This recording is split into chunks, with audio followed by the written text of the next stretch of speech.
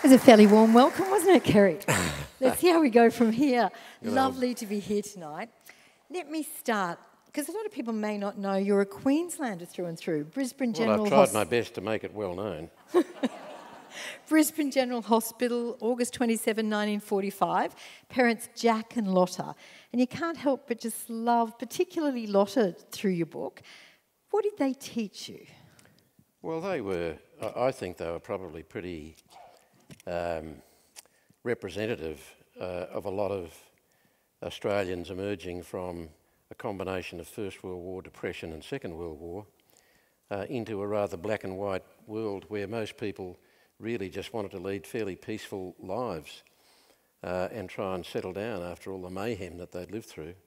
But they were, I think partly it was reflected through their Catholicism, but they were good-hearted people, both of whom I think had a sense of humour, both of whom had inquiring minds. And I suspect one reason you would have particularly responded to Lotta is because she was an avid reader. And being of her time, although she had qualified to go to university and confided to my sister Barbara, who's here tonight, years later, that she would have actually liked to be a chemist. But instead she became a hairdresser, and then when she married, became a housewife. And so she lived basically at home in terms of any kind of profession. Her profession was to be the mother and the wife and look after the home. But her reading was her escape, and it became mine. So, you know, it was nothing to walk into Mum's room and Patrick White would be on the side of her bed, or Dostoevsky. And I'm not singling them out in a pretentious way. I'm signalling that she read with serious intent, and her instincts were to look for quality literature. And it was a fairly happy and stable childhood. Stanthorpe, Warwick, Yeronga, Tennyson. TV had not been invented. Well, it had been invented, but it certainly hadn't made its way to Australia. Correct. What wasn't in your lounge room? I don't go back that far, Madonna. Billy cart races, fights with your brother and your sister? Yeah, I didn't have many fights with my older brother Tony because he was 7 years older than me. And by the time I was 7 and he was 14, we all stood on Warwick Station waving him farewell as he went off to Strathfield Christian Brothers Training College in Sydney to learn to be a Christian brother. Even though he was incredibly bright, could have virtually... That was an unconscious slip, which perhaps makes it even more potent. No, I'm not here to denigrate the brothers. I could tell you a few stories, but I'm not here to denigrate the brothers because they were people who either had a vocation or felt they had a vocation. How on earth you can decide at 14 you've got a vocation, you're going to give up your life, the rest of your life, to God? But he didn't, did he? No, he didn't, as I said. Yeah. So he went off to America. Well, he for 6 years, he was at Strathfield. He topped the leaving, which is now our year 12, in English. I think he was very high up in at least 3 other subjects. So in other words, he really was he became an intellectual, a real one. But at the end of his schooling, they sent him to a farm at Minto, where he built stone paths for 2 years and learnt about poverty, chastity and obedience. And then they allowed him to go to university. And by the end of his first year at uni, he'd married. Well, so back to you, then he went to Harvard. Yeah, then he had a scholarship to Harvard. So you raised the Catholicism because you yourself were an altar boy. You're educated at Laurie's Christian Barbara Brothers. Remembers. A practising Catholic. My red sattan and my, whatever else. Slippers, red slippers. And you actually were a practising Catholic probably to your early 30s. That's about right. I mean, it became more practice than reality in the last years.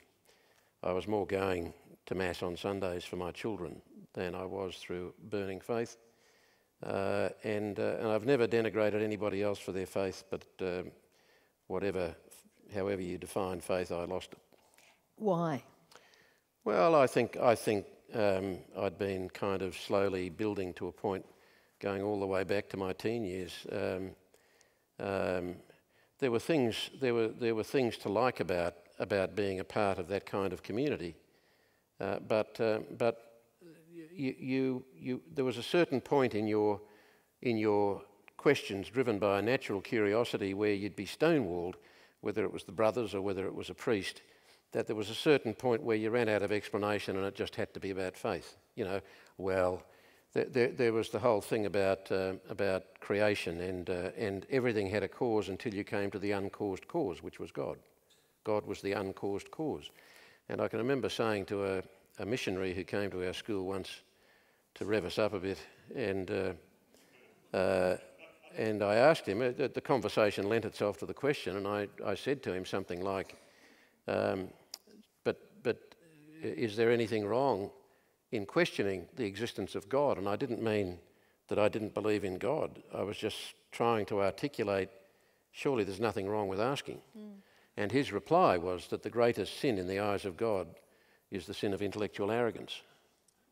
And I thought, well, that's, you know, in my own way, I thought, well, that's not an enormously reassuring answer. Yeah. Understatement. You know, you raise education. I was quite intrigued. Your academic record, I think you say, was muddling at best with a few flashes of achievement. It was actually the opposite of my brother Tony, really. But class sizes, there was something like 116 in one class. Teachers were as young as 22. Yeah. And we keep bagging and with limited actual education training. Yeah. So no wonder they were resorting to the strap. Well, and when we say our education system hasn't matured in many ways, I mean... It has in that regard. Yeah. And you know, I did the Julia Zamiro program, which is where this stuff came out. I hadn't really reflected much on my time at the Christian Brothers, but for 9 years, I won't say I was beaten from pillar to post, but there was barely a week in the 9 years where I didn't get the strap at least once. And there were some fairly unpleasant exchanges with some brothers, not most of them, but with some, one in particular. But it was fascinating to me, after I did the Zamiro program, my old principal, and he is older, he's 90-something, Bernie Crawford. We all used to call him Bernie, not to his face. But Bernie was quite restrained in his use of the strap. And we all liked him, instinctively liked him. And he rang after the Zamiro program, and at a certain point in the conversation, and I don't think he'd mind me saying this, he actually broke down into tears and told me how distressed he was at the thought that I had carried the load that he felt I had for 50 years. And we had I went and saw him, put a tape across the conversation, and over a sandwich, we had a very long conversation about his view of what went on within. Do you know, very quickly, Madonna, he told one story about a brother who was so distressed at having to go and face the day each day that he would have to be essentially counselled, and his tears dried, and he'd be go and splash water on your face and dry your tears, and off you go. Yeah. How miserable!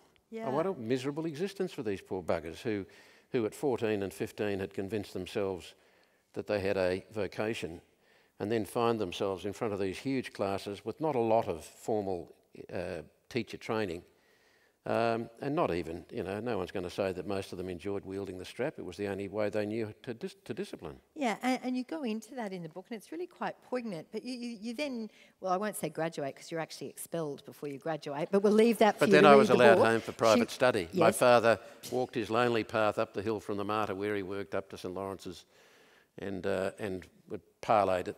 I mean, Bernie Crawford always maintained I was never actually expelled, but that's certainly what his deputy told me. But in any case, moving on, because we're only up to the age of 14 or 15. Yes.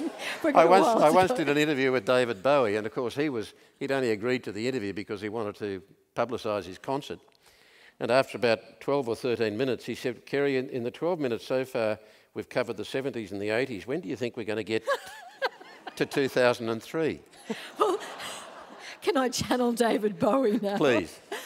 So you didn't get a job at the Courier Mail or at the ABC, and you end up in the public service. What was your job there? My first job was pushing a filing trolley around, filing filing files. But they were court records. It was the Public Curator's Office. And from there I went to the Commonwealth Public Service, where I moved up in the world and got a job as a furniture removals officer. Yeah. And see, I thought, and as a parent, I found this really interesting in the book because Kerry applied for so many jobs throughout his life that he actually missed out on, and often acknowledging that the person who got the position would have been better for it than he was.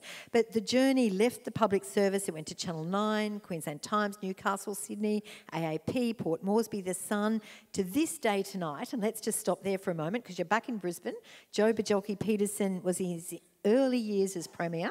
I think he'd been in the job for about 4 years. Yep. And you say at one point that he was such a benign presence at a superficial level that you had to remind yourself of what was actually behind the mask. I think that's a fair enough comment, don't you?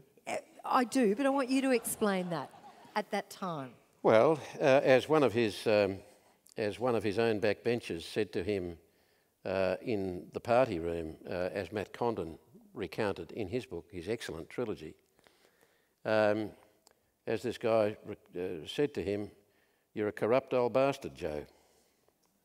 It's time you went. We're not going to tolerate it anymore." That was at the end. And he was in the process of becoming that corrupt old bastard in the time that I was here. Okay. And there was a police commissioner named Ray Whitrod, who was a thoroughly decent and extremely well-educated policeman who had had all kinds of experience outside of Queensland, was brought in as a clean skin to try and clean up the force. And Joe did wonderful things to him, like Ray Whitrod put up 3 nominations for one of his deputy commissioner spots at one point and put it up to the minister, and this was the tradition apparently. But he said which one of those 3 was his first choice, and traditionally that would be the person who would be promoted by cabinet. Except it came back this time that Joe wanted Terry Lewis, who was an inspector. And Ray Whitrod says, go back to cabinet and give me permission to speak to cabinet about this, because all of my efforts to clean up the force will go out the window if this appointment is made. It will make a laughing stock of our attempts to clean up the corruption, because he is widely known for what he is. And back came the thing, no, you're not getting permission to speak to the thing, and whether you like it or not, you're going to have to cop this guy as one of your deputy commissioners. And we know where that ended. We know where that ended. And, you know, so as you go through your life, there's been big stories that I remember where I was moments. And 3 of them you nominate was JFK's assassination, Gough Whitlam's sacking, John Lennon being shot. But I wonder... That was at an emotional level, you know. That wasn't really... I mean, when JFK was shot, I was not a journalist. I was still a humble public servant, as opposed to a humble journalist. I remember those moments at an emotional level. So I'm wondering, though, what's the story that you remember in your old age? What's the story that really... Oh, there are a lot. At an emotional level? Well, at an emotional level. The documentary that I did on chemical hazards that won the Gold Walkley, which was my first Walkley, it was actually the first Walkley I'd ever applied for. It hadn't even occurred to me to apply, and my dear mate and everybody's dear broadcaster Andrew Ollie rang me out of the blue one day and said, "Kerry, I've got a message from, you know, one of the kind of elders of journalism that he's hoping that you're going to apply with this thing." Anyway, it was about the impact of chemical hazards on people's lives in Australia in a seriously under-regulated industry where the chemical almost always got the benefit of the doubt over the humans who are going to be exposed to it. And some terrible stories, terrible stories. And I will never forget those people. I'll never forget them. And so that's one.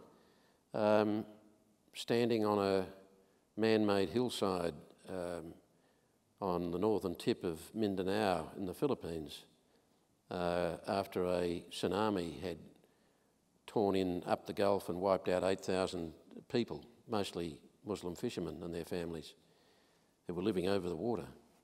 And standing on that hill, watching a little family weaving its way up the hill,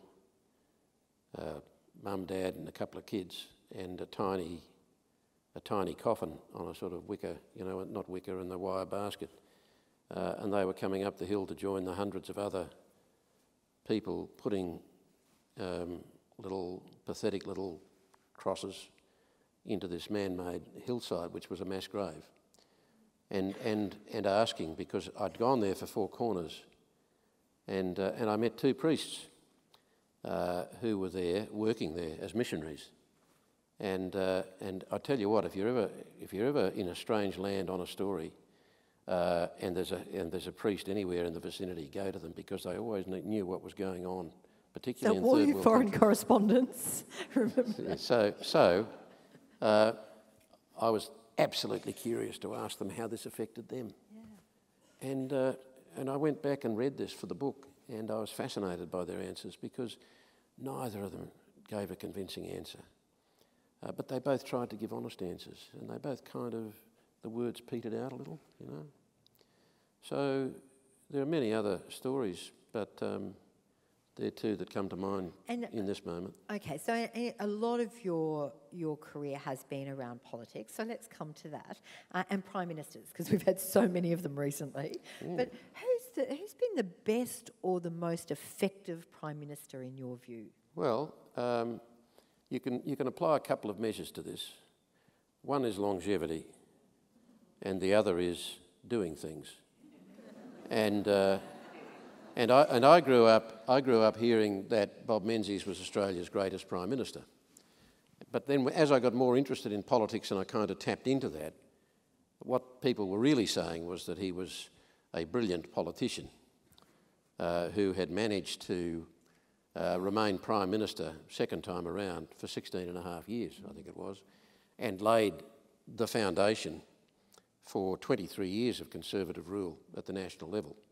And you have to say was partly responsible, because of his political instincts and skills and prowess, that he had contributed to the mess that Labor largely put itself in for a long time and kept itself out of power.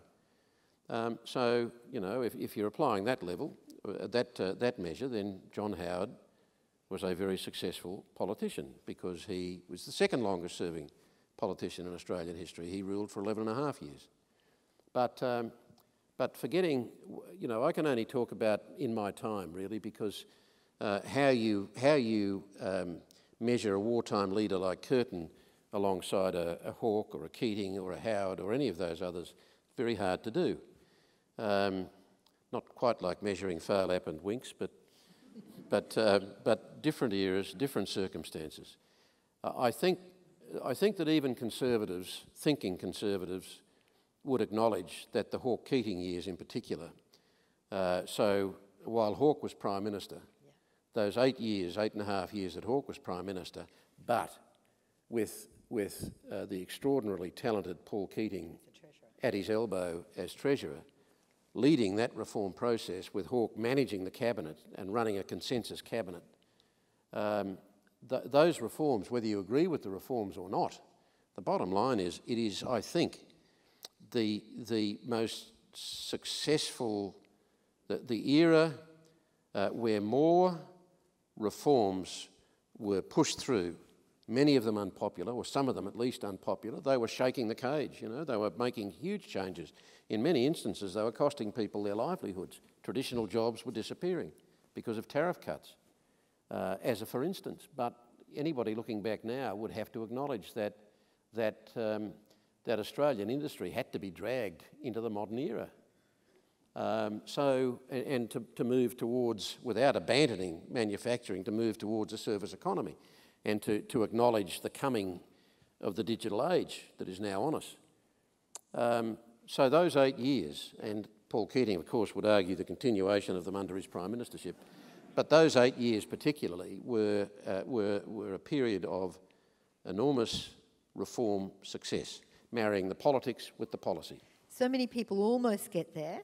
Who might have been the best prime minister we never had? Alan Ramsay once wrote, and I had a lot of time for Alan and his political judgment. He was around Canberra for a long time. Alan Ramsay once wrote that John Button was the best prime minister Australia never had.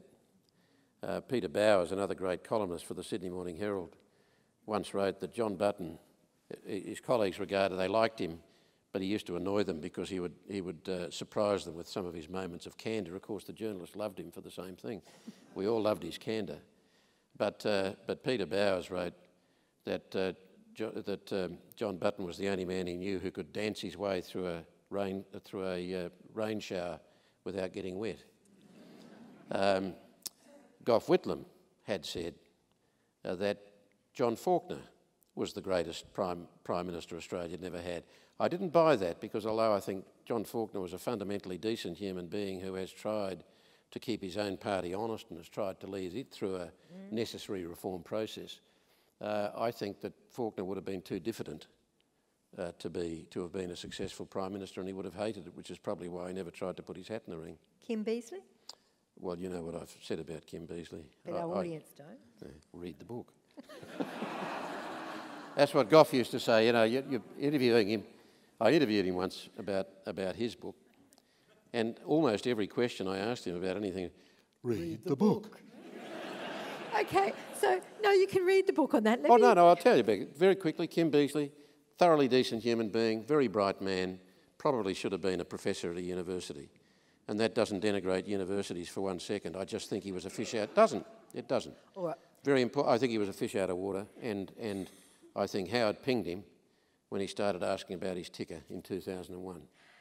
So you mentioned Gough Whitlam. You went to work for Gough Whitlam as a press secretary when you were quite young, 32, I think. And you've seen our leaders from both sides of the camera. Yeah. The level of sophistication in how governments now manage their message in the media has grown exponentially. You know, and a couple of little ideas surfaced through your book. You know, Kevin Rudd asking the question and answering his own. John Howard, a very, very clever way of running sentences together. How has that message changed, and how well is the media being managed by our politicians? Well, Scott Morrison, not too well. Certainly not when he misses the bus. The scope is there for the media to be manipulated, and I think the media is allowing that manipulation to a degree. And the individual journalists, the poor buggers, are so bloody run off their feet often. I think newsrooms are run down. A lot of the experience has been shown the door because when redundancies come round these days, not always, but often, it's the older journalists who are targeted because they're the expensive ones, as they should be, because they're the ones who have built up the knowledge, the expertise, and have got the scars to show for it. And they have the memory of the history and used to conduct, to a much greater degree, a vital mentoring role for the young journalists coming on. But I think that really there was this kind of explosion of media minders and other expert staff that really began in the Whitlam years, and it's just grown and grown and grown. That was also true of lobbyists. There were only 2 lobby groups that I can think of in Canberra in the pre-Whitlam era. And so there's been this massive explosion, and I can remember, Gough had so many policies on the go at one time with a whole bunch of inexperienced ministers trying to do 10 years worth of reform in 3 years that involved 2 terms in office, 2 elections. Yeah. But there was one occasion when he absolutely laid down the law. He said there was so much leaking going on because there were all these press secretaries who couldn't believe, that half of them had been recruited from the gallery and couldn't believe their luck, nor could they contain themselves after the 3rd beer, in some instances, down in the non-members bar. So there were all these leaks going out, and many of them were coming from ministers who were trying to get the jump on other ministers to get their policy up over that one. And so Gough says to his cabinet the next, and of course they were all saying, well, it's actually the staff, not the ministers.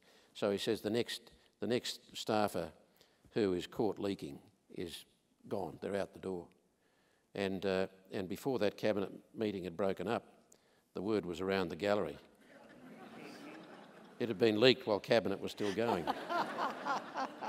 So, but the kind of the canniness, I suppose, the wiliness of getting one up over the other side through your manipulation of your media, the obsession about settling on a message for the day and then getting that message out. So if you're invited onto 7:30 for instance, regardless of what questions are asked, your primary motive in being there is to get that message of the day out. And there was a Howard interview that I gave as an example. Truly, it's very funny in the end. The number of times, even in one sentence, that he repeats the message. Yeah. And that's just one kind of illustration. So, and that's in the book where it goes, you know, what Kerry said and what he said. And he just, whatever your question is, it's the same response. Yeah. What worries you about our contemporary leadership and where Australia's going? Is there something, just given your history and experience, that... What contemporary leadership is that? Yeah.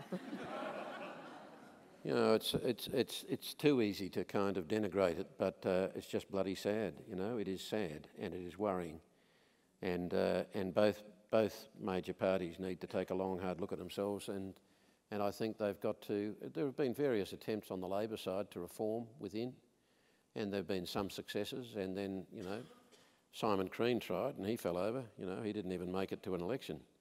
He was the leader of the Labor Party after Beazley. He didn't get as far as an election before he was knocked off, and he was trying to reform a more democratic representation inside Labor, which even he, as a former president of the ACTU, believed unions had too strong a voice. And so I think there's a kind of atrophying process going on with both parties. I was on the drum today and said again that I think the Liberal Party has completely lost its way.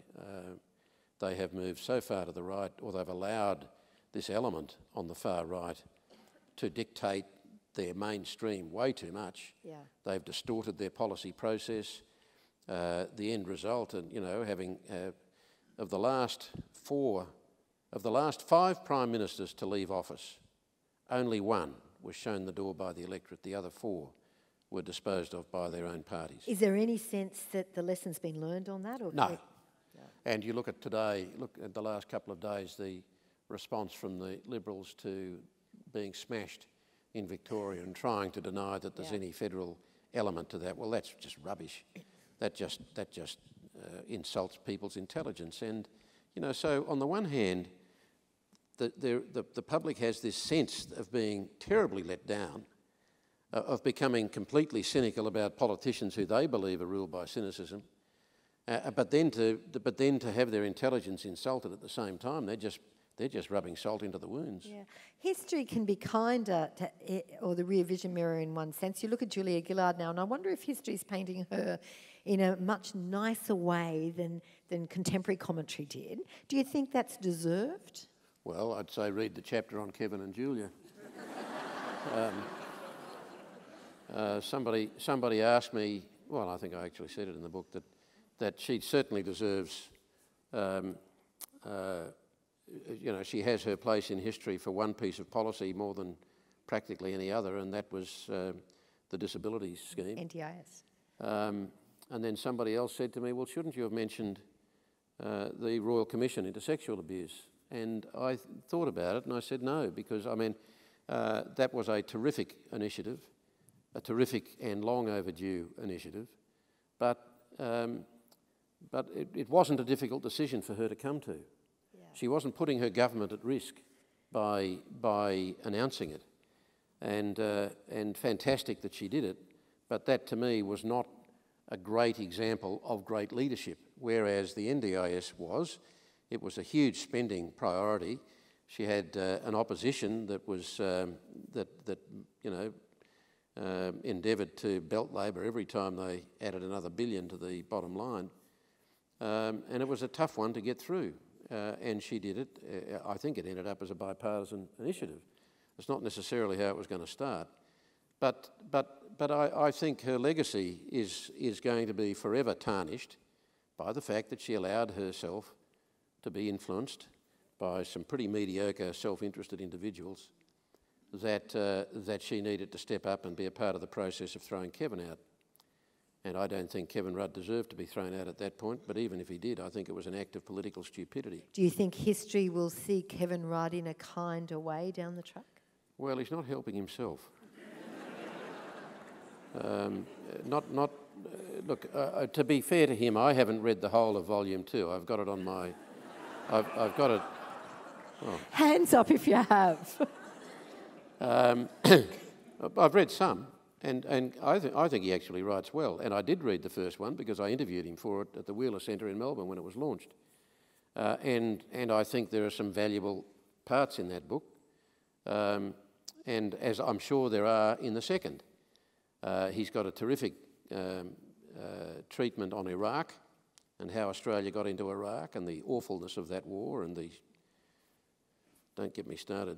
But he took his time about writing it, and the party has moved on.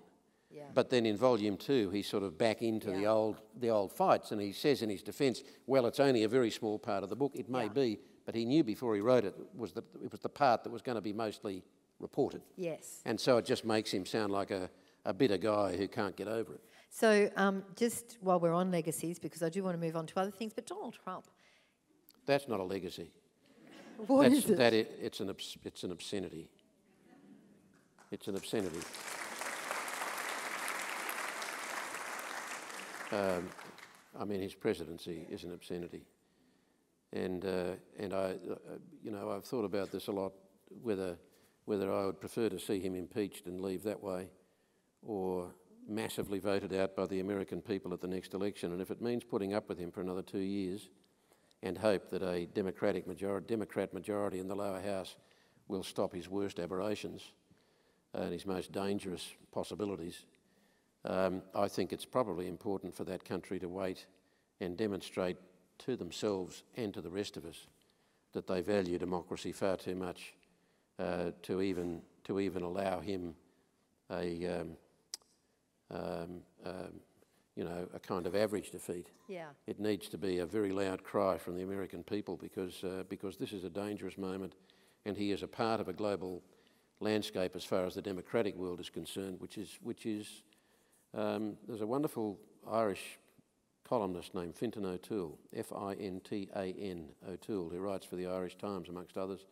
He's written 2 great columns this year on what he calls this pre-fascist age, and he's referring substantially to Trumpism, but also these kind of illiberal democracies that are now popping up in Middle Europe, like Hungary, like Poland,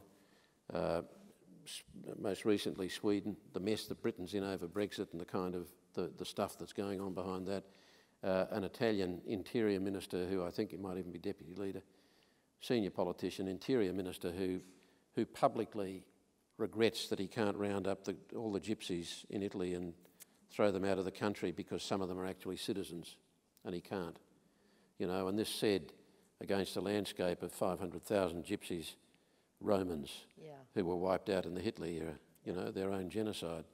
That is a worrying trend, and you throw Trump in on top of that, there's this sort of revivalism of the worst of the Soviet era.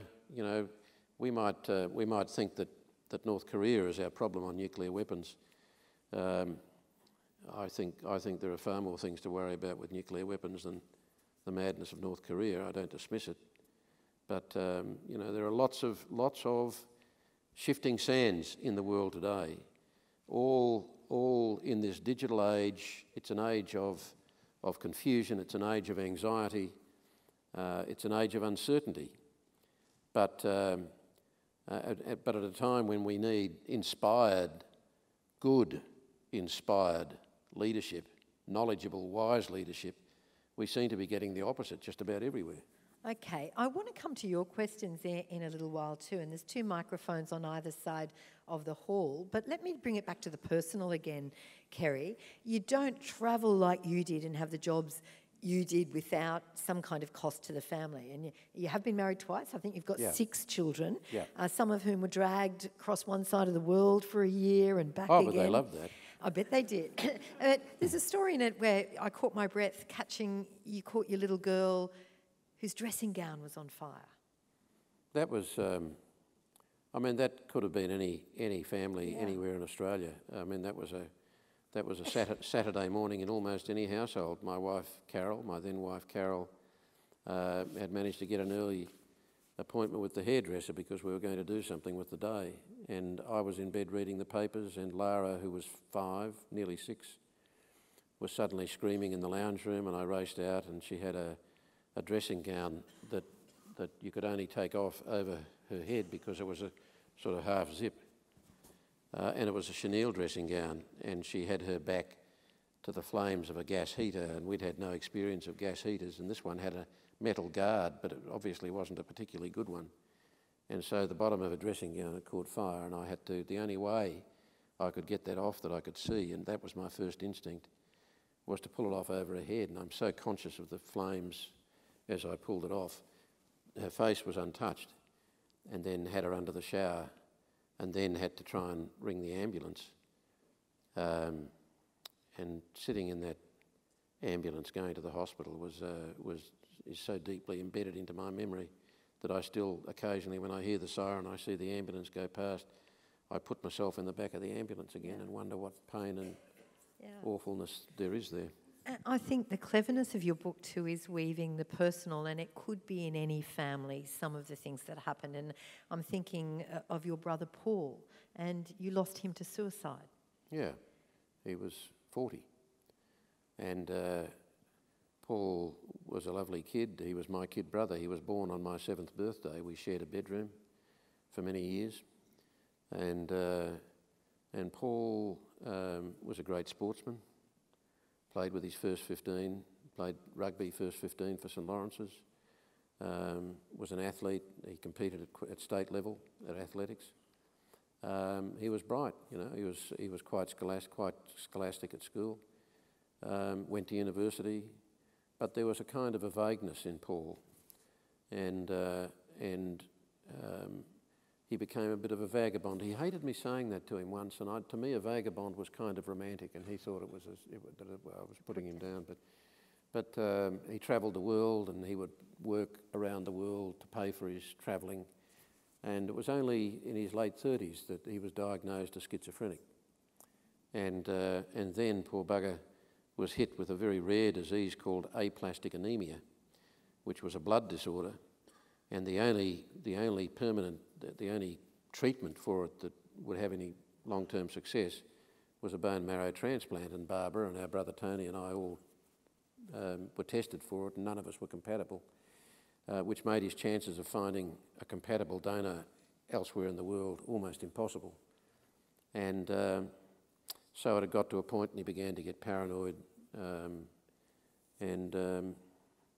Here in Brisbane, he was staying at that stage. He was staying at the CWA just up on Spring Hill because he was having his platelets replaced or added to. I can't remember the precise medical details now, down at Brisbane Hospital. And on this Saturday morning, my wife Sue and I and our kids were just leaving the Gold Coast where Mum and Dad were still living, and Paul rang from Brisbane and said he was saying goodbye. And although ostensibly he was just saying goodbye at the end of that part of our holiday, I just had a sense that something wasn't quite right, and I said as much to Sue. But by the time we got up to the Sunshine Coast where we were staying for a week, the message came from Barbara that he'd walked off the roof of this 4-storey building and was brain damaged, essentially brain dead, lying with his heart still beating at Brisbane Hospital. And so, you know, I'll never forget Lotta. Just so sad, you know, as any mother would be, if you could just imagine it. And of course, how does a mother ever recover from that? You don't. You don't.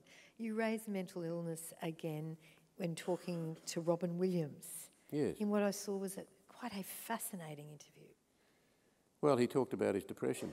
And what I certainly didn't know, and what I suspect he didn't know at that time, was that he was already in the early stages of that debilitating form of. It was a combination of things, really, but part of it was a rapid advance of dementia, and his wife wrote the most powerful and erudite and moving description of his decline while still trying to function as a performer. In a stage play where she said he never forgot a line. You know, he was so proud of his memory and his capacity to deliver his lines, and he could not remember the simplest things, but he was still trying to muddle through. So by the time Robin Williams took his life, when you read this background, you certainly understood this was not just a surrender to an at times crippling depression, which can be moving enough and hard enough, but it was the state of collapse of his entire system. You know, and I part-raised him because while we know you predominantly through politics, there's a lot of other people you've interviewed, you know, the likes of Billy Crystal, James Taylor, Carole King, Luciano Pavarotti, Bruce Springsteen. With Pavarotti, he almost interviewed himself. He did everything else. Well, I was going to say pick one of them. So tell us about I'll Pavarotti. give you a quick Pavarotti and then I'll try and tell you a quick something else. But Pavarotti was on his last. It was his farewell tour around the world, and I got the interview with him. But there were so many instructions that preceded his arrival, one of which was the interview. He had to sit behind a desk. The camera had to be framed to his instructions. He couldn't be filmed below waist level. And so it went on. And then when he arrived, he was running a bit late, and so I was standing at the door to the hotel suite that we were set up in, and he was wheeled out of the lift in a wheelchair, and then the wheelchair was abandoned. He was assisted by two aides, and he walked, you know, like as if you're nonchalantly just hanging his arms over a couple of mates while he walks into the room, but basically they'd replaced his wheelchair because he could barely walk. And that's, you know, that was a reality for him.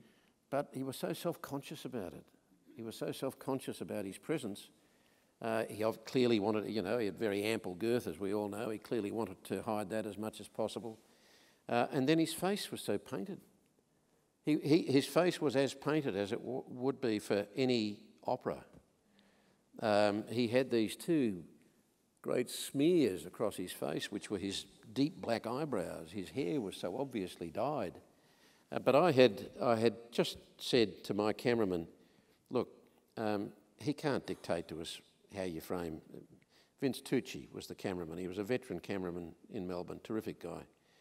And Vince agreed with me that he would insist that he had to frame the shot. So Pavarotti comes in, and Pavarotti looks at he had a monitor. He even had his own monitor to check his shot. And so we had very sternly spoken to his minders before he got there and said, look, no cameraman abandons his camera. Something could happen to the shot. He must stay with his camera. And they sort of looked knowingly at me, but they said, you know, we will see. So I say to Vince, whatever happens, Vince, don't leave your post. And so we settle on the framing. I didn't mind that. That didn't matter. And I do the interview. You know, he settles behind the table, hides his gut. We do the interview, and at the end of the interview, I turn to Vince for a bit of reassurance that everything, just a thumbs up. And there in the far corner of the room sat Vince, and there behind me was the unmanned camera. He said, Kerry, I tried, but just as the interview started, I felt this very strong hand on my left elbow leading me away. That was Pavarotti. And let me tell you, the stories relating to the others are just as interesting.